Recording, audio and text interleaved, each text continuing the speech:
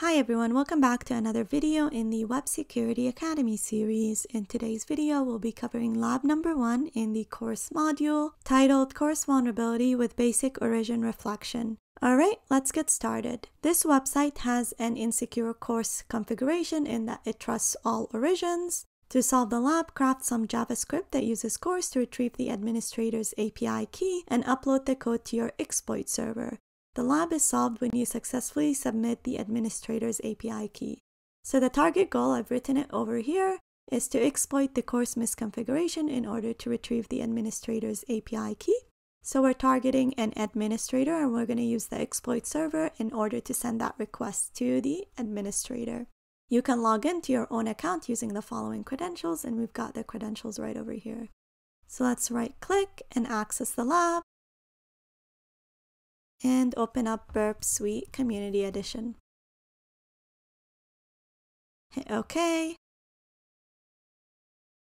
Close, next, start Burp. And we'll make this a little bit smaller.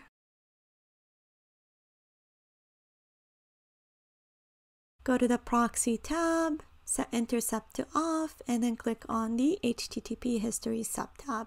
Next, we're going to set Foxy Proxy to send requests to Burp. So now all the requests that I perform in the browser will be sent to Burp first before being sent to the application. So we're going to click on my account and you can see the requests are being intercepted over here. It seems like I've already logged in, so I'm going to log out and log back into the application. So click my account and let's log in with the credentials that we were given. Hit login. And here we go. So you could see it's making a ton of requests. One of them is the account details request, which is an AJAX request that retrieves the API key of the user. Now, we're not interested in the API key of our user account. We're really interested in the API key of the administrator account. So if there is a CORS misconfiguration in this application, and we know that it's using CORS because it's using one of the CORS headers, access control allow credentials header, so the application is definitely making use of the CORS protocol. And what we're really interested in is getting the administrator's API key. So we're targeting the administrator user. But before we target that user, we need to see if there's a misconfiguration in this application that allows us to exploit a CORS vulnerability. So let's right click, hit send to repeater. And let's make this a little bit smaller so that we could see both the request and the response. Hit send. And we get a 200 OK message because the application is functioning as expected. Next, what we're going to do is we're going to add the origin header. And we're going to add, let's say, random website.com and see if the application accepts it. Now, if the application accepts it, that means the application accepts any random origin on the internet to access its data. If the application does not accept it or throws an error, that means the application only accepts certain domains to access its data, and it's usually just the domain of the site or the subdomains of the site. So let's hit send, and here we go. So we get a 200 OK message, and if we make this a little bit bigger, so if you look over here, we've got both headers that are used in the CORS protocol that we learned about in the Complete Guide Theory video. The first one is the access control allow origin header, which specifies the origins that are allowed to access the site. In this case, it allows arbitrary origins. So we had said randomwebsite.com. However, if you just said, so let's say malicious website.com, that should work as well. Because what the application is essentially doing is it's dynamically extracting the origin without checking it and reflecting it back to the user in the access control allow origin header. So it essentially allows any site on the internet to access its resources. However, it can only access the public resources. But you could see over here, we've got both headers. So we've got the access control allow origin header and the access control allow credentials header, which allows credentials to be passed in the request. That could be either cookies or authorization headers or certificates. But in this case, the application makes use of a session cookie. So what's going to get passed in the request is session cookies. having both headers is very dangerous, because what that means is not only can you access public resources from the site, but you could also access private resources. And in this case, the private resource that we really want to access is the API key of the administrator user. So we've confirmed that the application allows an arbitrary origin. Let's put that in our notes. So testing for CORS misconfigurations. The first thing that I usually test is change the origin to an arbitrary value and see if the application accepts it. In this case, the application accepted it, and so we no longer have to move to our next test use case if this one fails. So if we go back and we look at it over here, it allowed an arbitrary origin to access the site. So let's develop a script that we're going to send to the administrator user, and when the user clicks on the site, we'll exploit this misconfiguration in order to extract the API key of the user.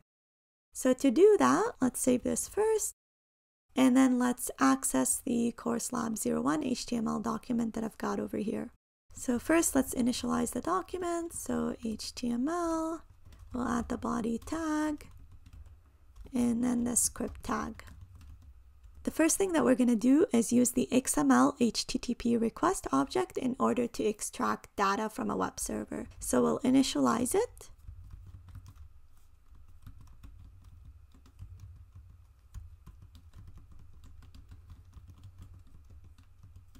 And then we'll initialize the URL of the application, which is this one over here.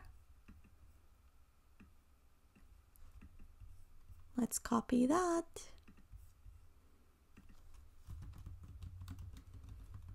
This looks good. Next, we're going to make a GET request. So GET, and we're making the request to the URL of the application. So the domain of the application, plus we're making a request to the account details page.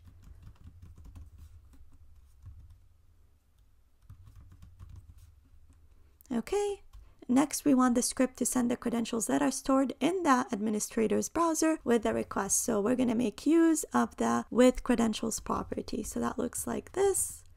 With credentials is equal to true. So what this is going to do is it's going to request that the browser send the credentials with the application. Now, if the application does not make use of the access control allow credentials header, the request will be denied. But in this case, it's set to true, and so the request is going to go through. Okay. And we're forgetting our semicolons over here. All right, next we're going to send the request. Now, once we send the request, we need to be able to extract the response of the request. So to do that, we're going to add a function. So xhr.onReadyState change is equal to this function. So when the state changes of the XML HTTP request, perform this function over here. So if the ready state is equal to done, so we'll say XML HTTP request dot done.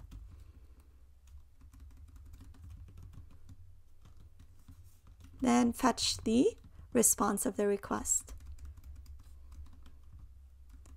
And I keep hitting my caps lock. Here we go. Fetch the response of the request. So that would be xhr.response text, and we're going to append that to the string log key is equal to, and add that to the response. Okay, this looks good. So we did this pretty quickly, so I'm going to go over it again.